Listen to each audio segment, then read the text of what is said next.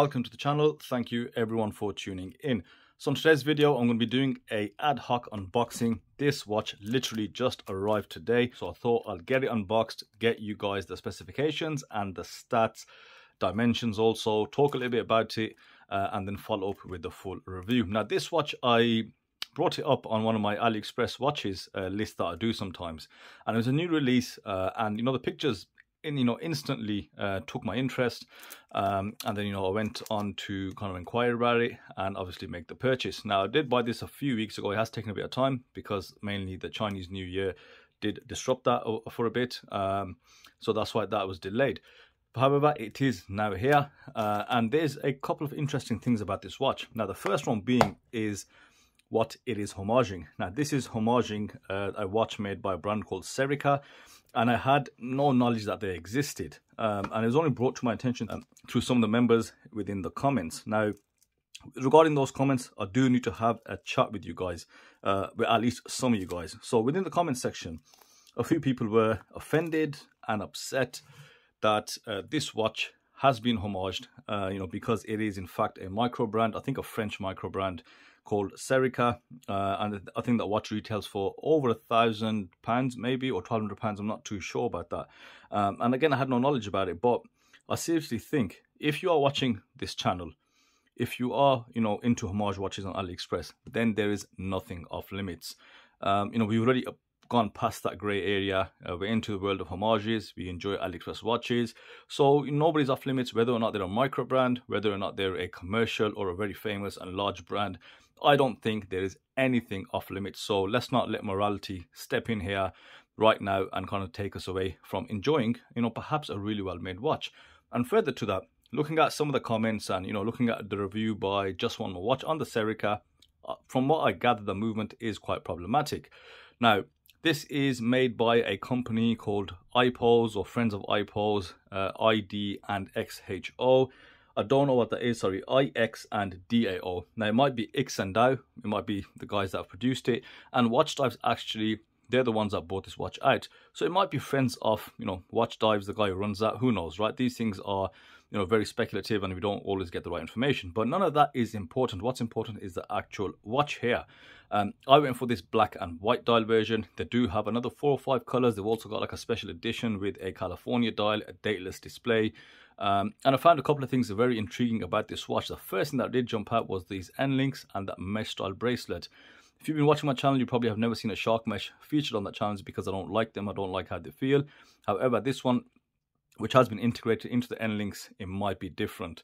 And it all looks good. So let's cover the specifications and dimensions before we talk just a little bit about the watch, and then I can follow up and do some work on the full review. So specs wise, you do have stainless steel case construction, as I mentioned, integrated lugs with this bracelet. You've also got a screw down crown and a screw down case back. You can see it printed on the dial. It states 200 meters of water resistance. You've also got a top hat style sapphire crystal with some AR coating, and it looks like a ceramic bezel insert on this 120 click unidirectional bezel. The rotation is sweet, no problems there. Solid, quite smooth as well, yet you can feel and hear every click and no movement. So I'm very pleased with what I'm seeing here so far. And everything, in all honesty, feels really well built. This could have easily gone quite wrong for the guys at Ipose. And now in terms of the movements, this is where I think this watch is incredible value for money, because if you look at the options, you do have a PT5000 version, you've also got an SW200 version and an ETA 2824 version. Now I went with a PT5000, but I was this close to going for the SW200 because unlike many other brands on AliExpress that now offer the SW200 from Serica, they usually add £100 on top. So this is priced at £216 with the PT5000. I think that is quite reasonably priced. However, if you went for the Serica SW200, it's only £266. So what, 50 odd pound difference, which I really haven't seen, but it makes absolute sense because the Serica isn't that much more. So effectively, you're getting a Swiss-made clone of the ETA 2824 for around £260, with all the specs that you can imagine. Now, already, that's probably better than the Serica, from what I've heard anyway. I haven't seen the watch, don't take anything away from the guys and all the R&D that's gone into it. However, when it comes to the world of homages, as I said, everything is fair game. In terms of dimensions, let's give you guys an overview of that. The diameter, I believe it is 39 mil or 39.9. Let's see if that's zeroed correctly. Yes, so at the bezel, we're looking at 39.9, so just 40 mil. And I believe it is actually advertised as 39, so it's a mil bigger than what they've said. You've also got a thickness of 12.5 millimeters, a lug to lug of 48 mil. Let's have a look there, sorry, 48 millimeters, that's right. Crown size of 7.5 millimeters. And let's see with those integrated links, see these female end links, just under 50 millimeters at 49.5 or 49 millimeters, which is, you know, reasonable. The bracelet itself is 20 mil at the top, and it tapers down to 16 millimeters, and that for a mesh, it is a very fine mesh strap. And of course, the way that you kind of put this together is you just slide it in and it locks. So, you know, a decent enough mechanism. Regarding the overall weight, is 113 grams, which is quite light considering the watch as well.